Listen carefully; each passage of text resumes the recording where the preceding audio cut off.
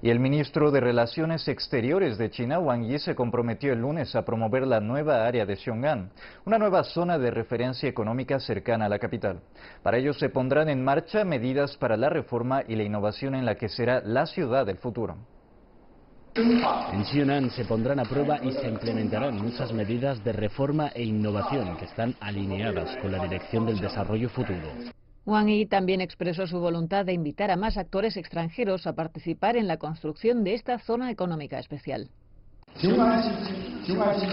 Es la ciudad del futuro, una ciudad que representa el siglo XXI. Me gustaría invitarles a todos a participar, a apoyar y a ayudar a construir la ciudad.